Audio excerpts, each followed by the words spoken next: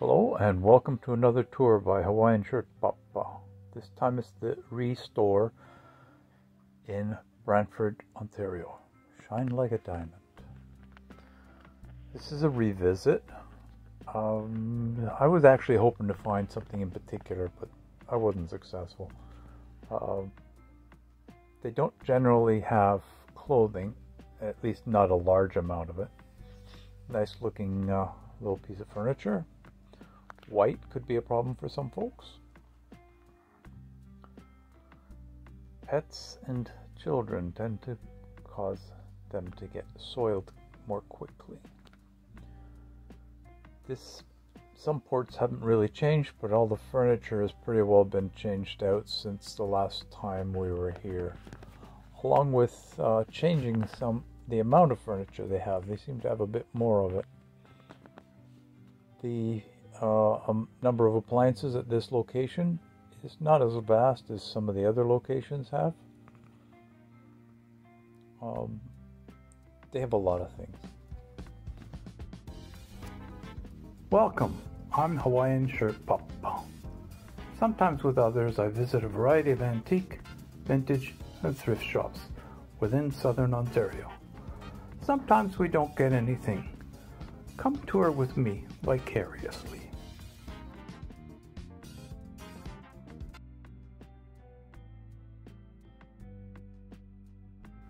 As I was saying earlier, each store is different. It has to do with what they had donated and what they have used on projects.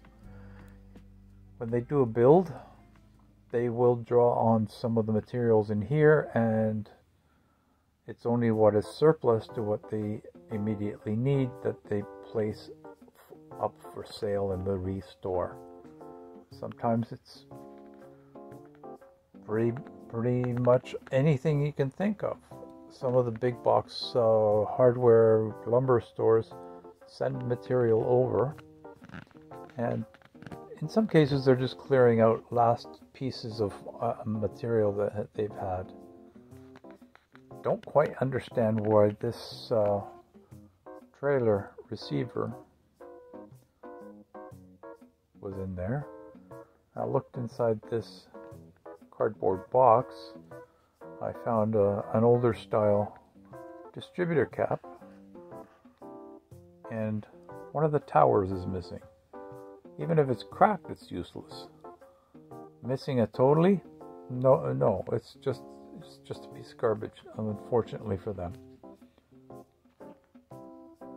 Whoever donated should have just tossed it without even bringing it here. They had other bits for trailering as well. Not a lot, just a little bit.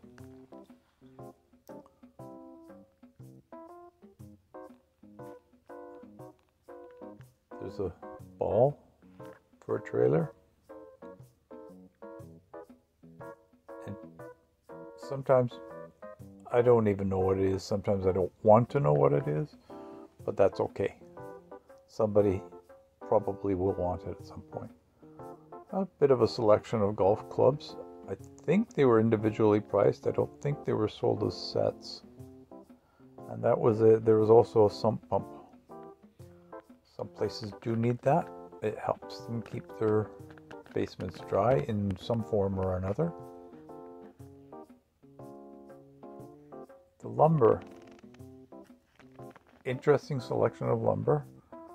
And they don't have a set price on them.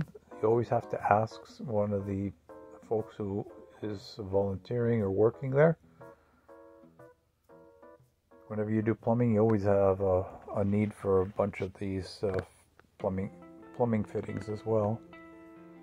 Hopefully they had the ones that they needed for their project, because these would be surplus. And air ducts. Pieces for that. There's a mixing box of some sort, and a chair for a shower. No, it was a slide chair, but in any case, there's a bunch of mop handles. Not usually residential. They're usually those were commercial. And we're into lighting a bit again. And it's this and that.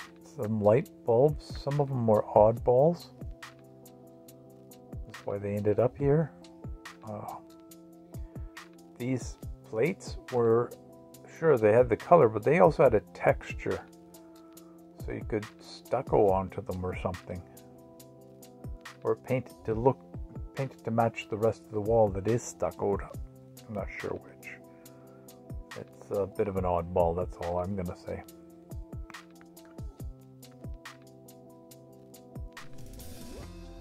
And some light bulbs.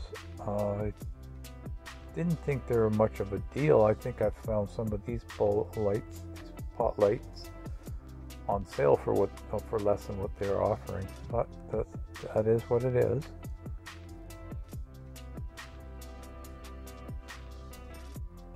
You never really know what you're going to find here, but it's primarily hardware. We will be going to the other parts later to see some more of the furniture. A little bit of, and I do mean a very little bit of clothing did get looked at.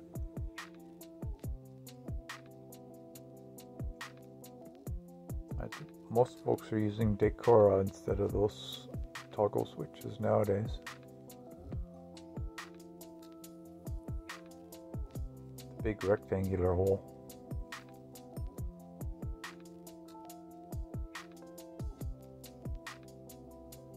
There's the mop handles again. Masks. Packs of masks. Fluorescent lights.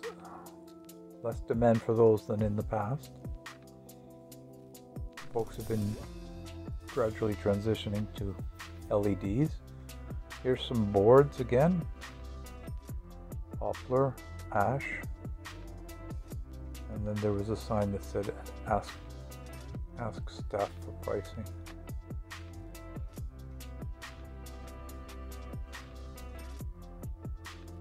Maybe it was regarding the smaller ones. A couple of tubs even. And that's their work area. It's not part of the store per se. These are items that were chosen by some of the folks who are doing their build. And things that aren't being brought onto the floor quite yet. There was a lot of the same kind of chair. Either from a hotel or a meeting space, or possibly a restaurant meeting room. Air-powered nailer. Depends on how well it was maintained. They will wear out, especially if they're using a lot of nails through it. And we're back to the sinks. And that's about that. Sometimes you go backwards in an aisle that you've already been through. You see different things. There's a couple of appliances like washers and dryers. Ah yes, this was an area I didn't get to because it's in a kind of a strange tucked in place. But no, I was particularly actually looking for a 120 volt motor, something like one that's used on a furnace.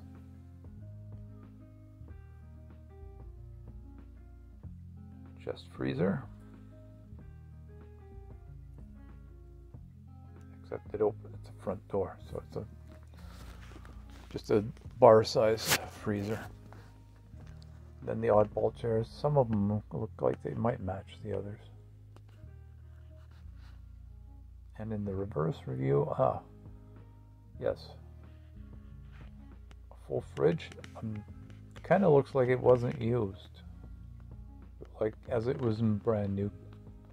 Still had all the bits of added tape protectors. And at this point, we're heading back out into the other part of the store. There's a little bit of the hardware, as in tools, over here, and a bunch of batteries for tools. I always can get concerned about those, depending on how well they're charged and what manner they were stored in, because improper storing at the wrong charge level can also destroy them.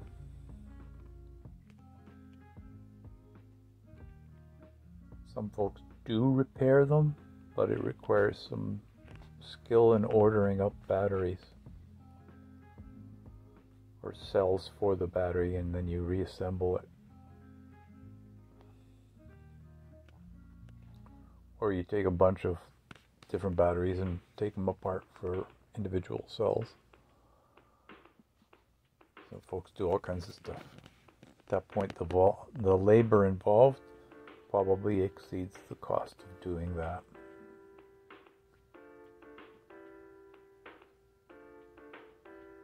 And that's the entrance just up ahead. Yes, even a lunchbox. Socket set of sorts. I didn't think it was too good a deal.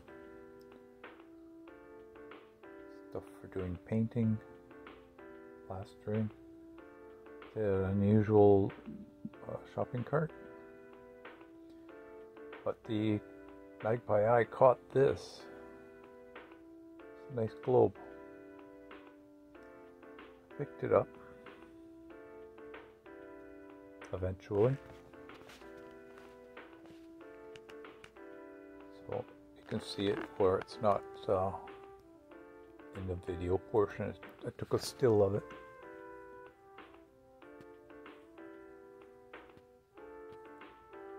Personally, I like globes. These are, well, a mishmash of stuff. I think this would be best used as a decorative piece, this crib.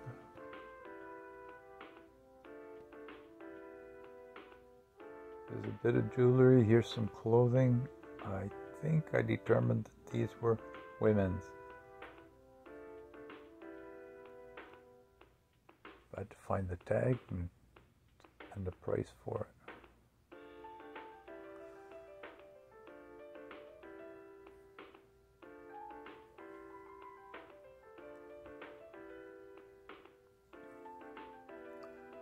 Some more of the furniture.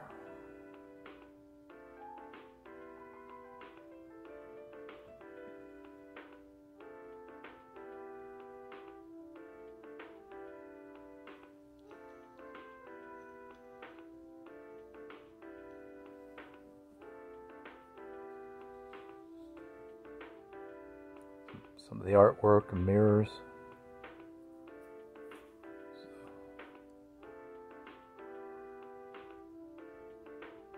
All kinds of bits and pieces that people donate. So it's not just hardware and building materials. So you got some recorded media.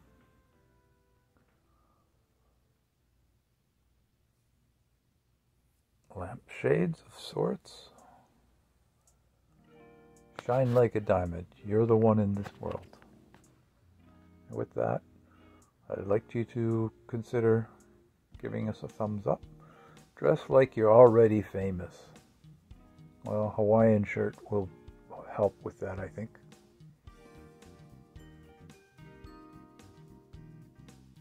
Oh, the back aisle of the front part of the store. Some interesting pieces of art. Some bits of furniture.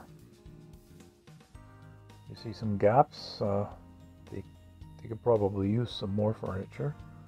Must have sold some. And these vignettes, they help. The Alfred Sung, Westwood Avenue, chose to pick this up. It just looks nice. Well, hope you enjoyed watching. Appreciate it if you give us a thumbs up and a mark on the bell for notifications, and a subscription would be appreciated as well. Thanks a lot, folks. Bye-bye.